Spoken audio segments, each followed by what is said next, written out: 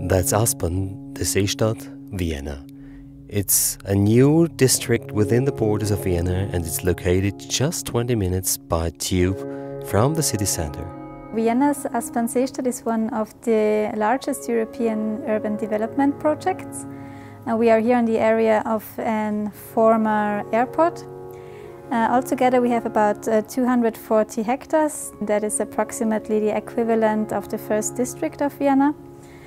We can see here on our urban model the whole stage of the project area. We have here in the south the already built Seestadt, and in the middle of the project is its name-giving lake. And here on the north side, on the first part of the north side where we develop the Seestadt, is the Quartier am Seebogen. And this area is the first time that we developed or planned the sponge city for trees. So that was in good cooperation with the landscape architecture office 3:0. And so we here started with the first plannings of the sponge city for trees, and now we will take this concept also into the next part we will develop, so in the north and northwest part of the Aspern Seestadt. Welcome to Aspern, the Seestadt, Vienna. We're just right now here in that district where we created this first sponge city for trees area within Austria, where the trees were planted last autumn. So within the next 5-6 years, we do have really shadow here, what helps the people to live in the summertime with a kind of a coolness out of the shadow of the trees. And these trees are connected underneath with a system out of a local rainwater management system, and where the trees do have enough space to root into.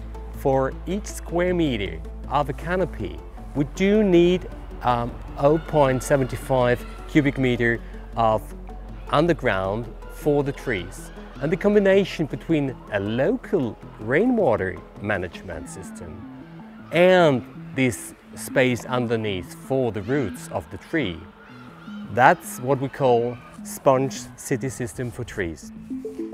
As you can see here, there is this area of all these different kind of streets, 22,000 square meters, are these kind of dual lowered planting areas where we just bring into this water which has to be cleaned up.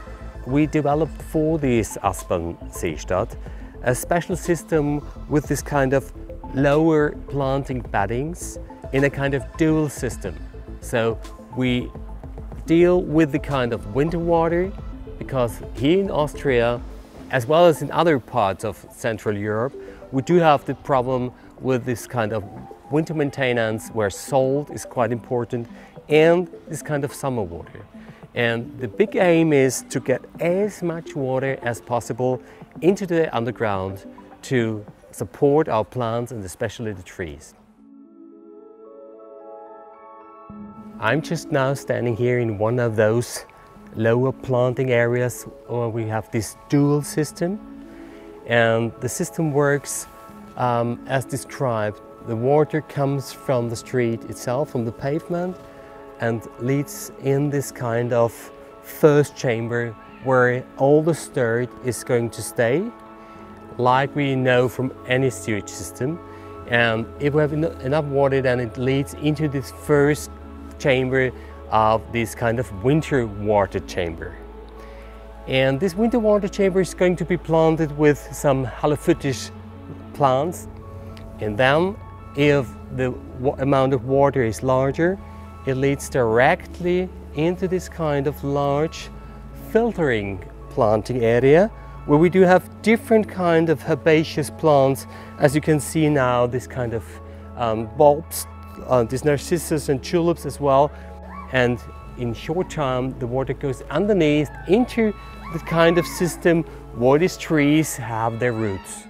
Natural-based solutions as a part of our streets, as a normal part of our streets for the future.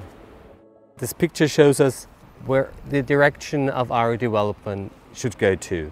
This green planting areas lowered for the local rainwater management and large trees. Yes, we focus into the direction of climate change, but we do have methods for this kind of climate change adaptation. And this sponge system for trees is one very important. We do need vital trees, and we do need a system that helps us with local rainwater management.